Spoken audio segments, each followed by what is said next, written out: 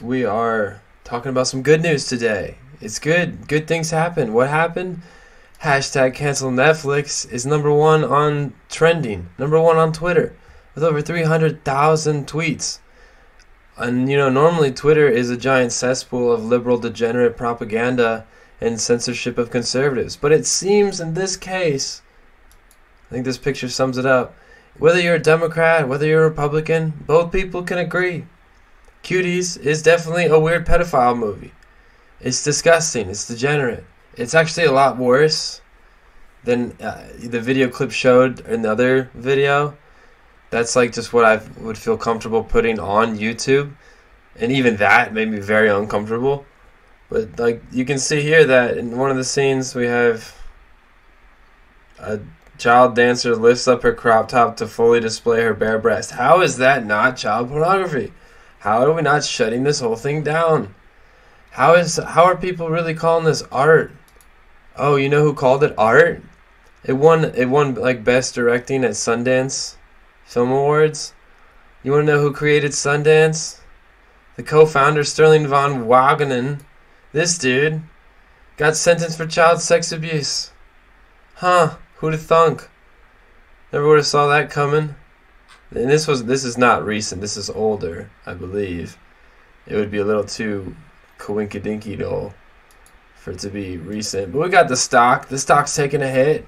Take that, Netflix. We have over 600,000 people signing a petition about planning to cancel their Netflix accounts.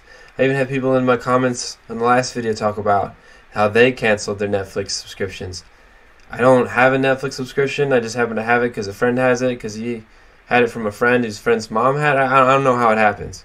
Netflix just kind of showed up into my life like the Kardashians or TikTok. It just kind of was there always. So yeah, but we are taking down Netflix with an actual hashtag. Now we know that Obama and Michelle and Susan Rice, they're like, they're big. They're big about it. Why aren't they doing anything about it? Why haven't they come out to talk about this? Let's check some of these tweets. Oh, that was a cute little puppy. See, that's some eye bleach that we need.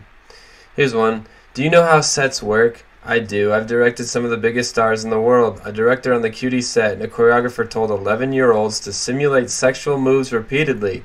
What they did should have them charged and registered as sex offenders.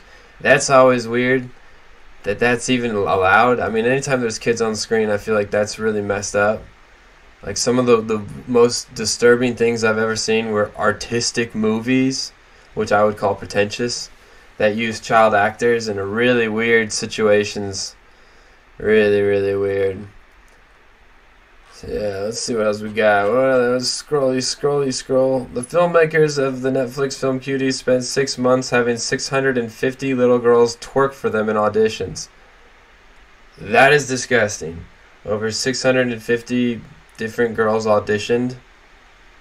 That is absolutely disgusting.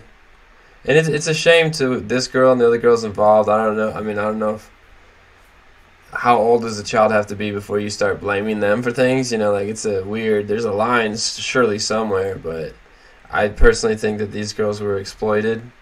And I mean, any child does not have the wherewithal to understand the context of the situation. But all those adults on set surely should have. But everybody in Hollywood or wherever, I mean, this is theoretical Hollywood because this was made in France, I believe. But we're talking about that industry. It seems like they're all just a bunch of yes men, yes women.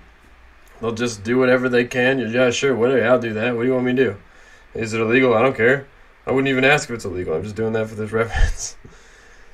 Just got off the phone with Netflix customer service. They said that as of this time, they have no plans to remove the pedo film Cuties from their platform. I feel like they didn't say that exactly. Maybe not verbatim.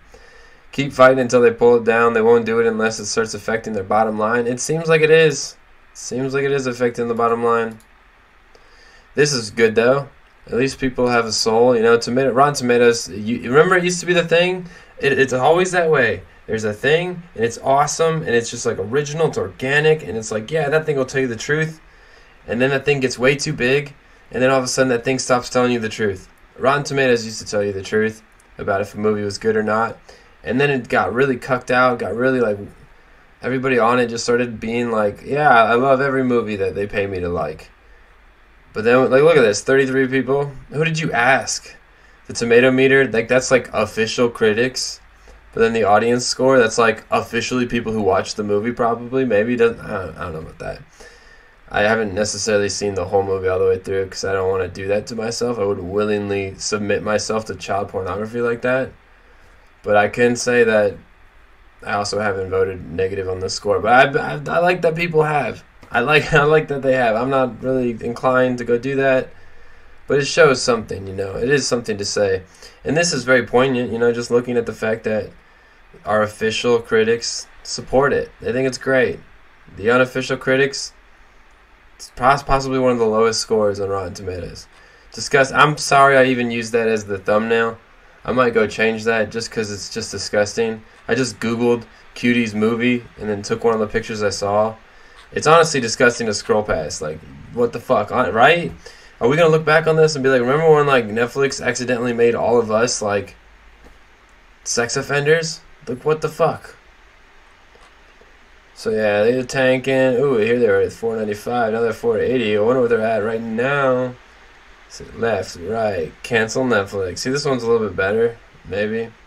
But also, I guess it makes sense that this guy's left, this guy's right, just because of the... just because of the... Whatever. We got people canceling. Yeah, with this chick. Now people are looking at the directors. They're looking at the... Alright, whatever. I'm digressing. It just sucks. I just wanted to say that it is trending on Twitter. You can check it out. Cancel Netflix is #1, in fact. You go to Explore. 306. And then if you scroll down a little bit, it's funny. You got Biden the rapist.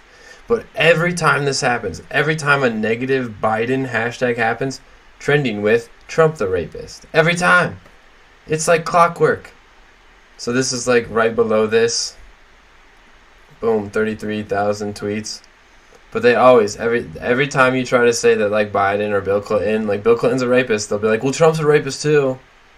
Well, Trump, here's a picture of Trump with Epstein. Okay, well, here's 7 pictures of Bill Gates and Bill Clinton with Epstein, and here's 26 different flight logs that have Bill Clinton on it, and here's, you know, you can throw all that shit at them, but they don't care.